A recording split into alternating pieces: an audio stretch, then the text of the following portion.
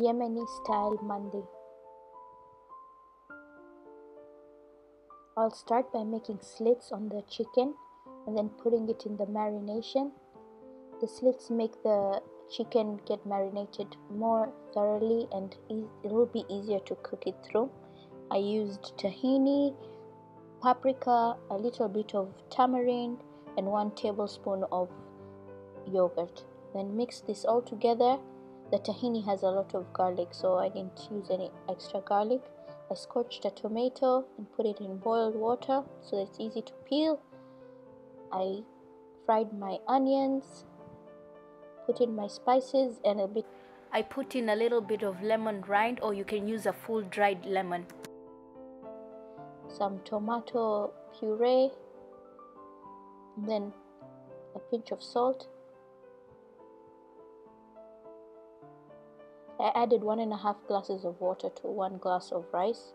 You can use Basmati or my favorite, which is Kenyan Pishori. You put the steamer basket, the one for the rice cooker, on top, and you put the chicken that we marinated earlier. And you cover it. You then now blend the tomato that we boiled with a bit of onion, some chili and some coriander.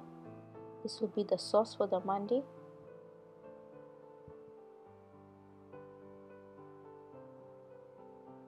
Once the rice cooker is done, you take out the steamed chicken and put it in a tray which will go in the oven. And add a bit of oil on top.